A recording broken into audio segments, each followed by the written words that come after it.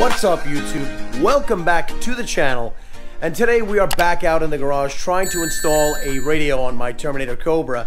Now, if you didn't watch the last video, do me a favor, pause this video, go take a look. I'm going to put a card right up there just to see. We tried to put a really nice Kenwood unit into the car.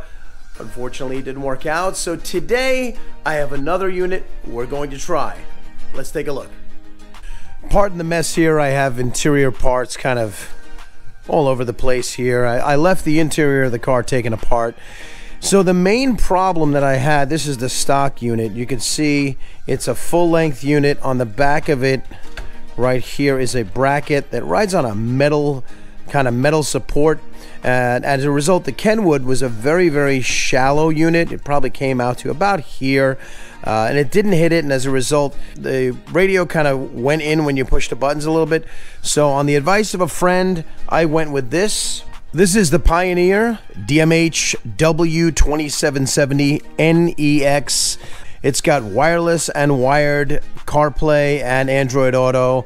It is full touchscreen, same size. It's very similar in look and feel to the DMX 809S Kenwood that I picked up. The ironic thing about the Kenwood is that it had so many great features, none of which I was taking advantage of. I mean, it had, I think, 2 or 3 camera inputs. This one only has 1, but I'm not hooking a backup camera into this car anyway. So here is the unit itself, and it is in the same Metra kit that I used with the Kenwood. And as you can see, it is, let's just spin this around, it's definitely longer than the Kenwood. The Kenwood barely did, I don't think it even cleared the thing here. You can see it's not still as long as the stock one, but it does come out further. When I popped it in there, it was really good. It moved very little bit.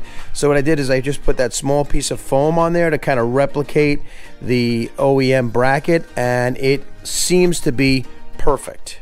Looking at the wiring, I did use the same Metra kit and the Axxess step down for the amp that I had used on the Kenwood. Again, shout out to Crutchfield for making the return so easy and giving me all of the wiring diagrams for it. The great thing about these posi locks, which I talked about in that last video, please do me a favor, check that if you haven't done so already, is I was able to simply unscrew them, pop everything apart, and reuse them. So this is all set, ready to go. I have plugged it in, confirmed that the radio works. So we were back here with the harness. The harness is all taped up. You can see it's ready to go. The head unit is ready to go. I still haven't completely pulled off the front piece here. Here is the GPS antenna, which I really like how Pioneer has made it magnetic, so it'll be easier to mount it. I'm probably going to retain it on its magnet, maybe put a zip tie around it just in case. Here is the USB cable. Like I said, I'm going to run that through the back of the dash out from the I like the glove compartment area, glove box. This is the wireless microphone, or Bluetooth microphone, let's call it. And it's going to be plugged in. It's going to mount. You see I have this really strong kind of easy pass kind of tape. I think I'm going to mount it right all the way up here. It won't be too visible, and like I said, it'll keep the wind noise to a minimal because it is a convertible. This is the 2770, I believe, so it does come with this remote, which I'm not even going to use. I'll probably just throw it in the center console just because it comes with it. Yeah, let's put in this GPS, put in this USB, put in this microphone, and let's throw the head unit into the car.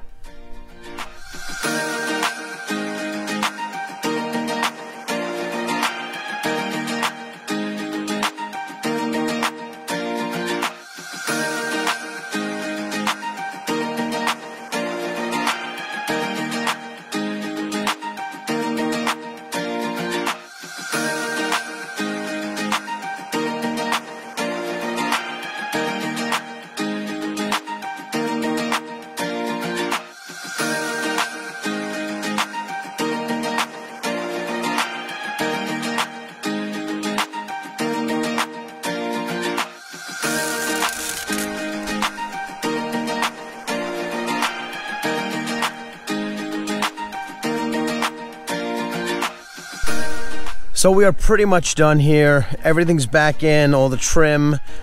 Put my phone holder back up here. This I'm keeping because it's 3 amps as opposed to 1.5 amps. I think that the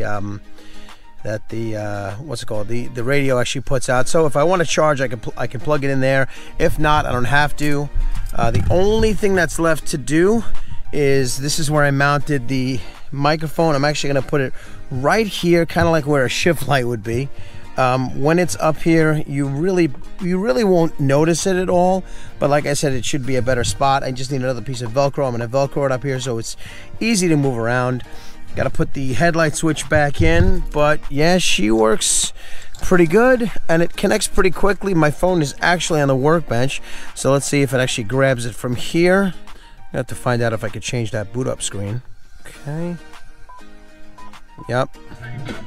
Yeah, we gotta get away from the, there you go. So it does go pretty quickly. It's great. I mean, it's pretty quick. It's responsive. I gotta clean it. There's all stuff, adhesive from there on here, but it's pretty quick. It's comparable to my Kenwood. Yeah, so I like it. I have to tell you, I like it so far. It does kind of fit inside. Can you totally mute this? Yeah, you can. It does fit within the look of this car, but it gives it a more modern feel. Like I said, I only need CarPlay, I only need Bluetooth, and I only need phone. I don't need any other camera stuff. So if you're looking for something like this, the Pioneer is a great unit. I do like it, so thank you so much for watching. If you have any questions at all, leave them in the comment section down below. I'll do my best to answer them. And as always, thank you so much for watching, and I'll see you on the next one.